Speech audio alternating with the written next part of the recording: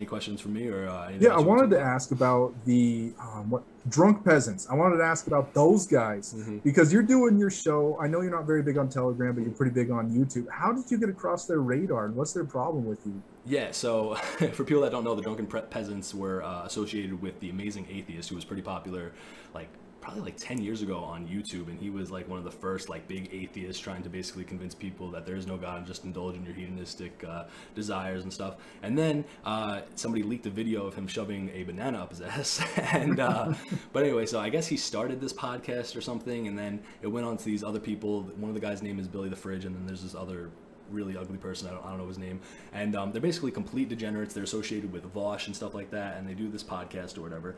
And they found me because I made a video going to the first Stop the Steal rally where I met Nick Fuentes. And I went to two of them and I met Nick Fuentes twice. The second one, I ended up being on stage with him. I'm actually in I'm in the congressional records of like for all of history because during the impeachment trial they played the clip of Nick Fuentes giving his speech and I'm like right next to him, right behind him in the background or whatever. So I'll be in like in the congressional committee history forever, which I think is just really awesome. But so yeah, they found that and then they just started watching my videos on their podcast and they're just really low IQ, like degenerate leftists. Like they're hard. They have like zero opinions. The guy didn't even know what a father-in-law was. They're watching my videos and I'm talking about like, oh, I was with my dad and my father-in-law. And the guy's like, wait, can we pause this for a second? His dad and his father-in-law, how does that work? Are they like gay together, right? It's like, the other guy was like, no, it's his wife's dad, right? He's like, oh, I don't know, I'm not married, I don't know how that works. It's like, oh, really? Shocker, you're not married. But yeah, they're just totally, wow. He's like obese and everybody on the show is just like totally dysgenic. They're like, they have no morals, they don't believe in God or sin or any type of objective like truth or anything like that. But I do find it funny. They've talked about me like 15 times now. Like they do it like almost every other week. It's hilarious.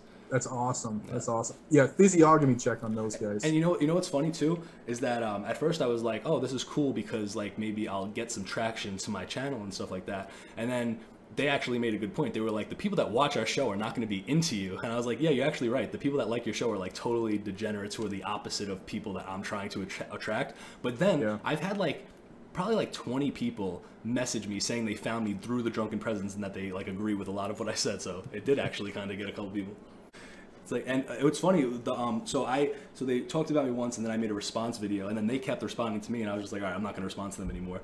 But then I made another response video because they had Vosh on there and Vosh was talking about me the whole time, and that's really funny. I recommend people go watch that. That's one of my favorite uploads, is me like reacting to Vosh reacting to me, which is, it's just so funny because he has like hundreds of thousands of subscribers and I have like, now I have like 1,000 on YouTube or whatever. I'm like this obscure nobody and like all of these people who have like so much more clout than me, always like, I'm always attracting all of this negative attention. It's insane. Well, the first rule of media is never punch down, always punch up, and they are disobeying that rule and punching down, and they're giving you a lot of attention, which is awesome. Yeah.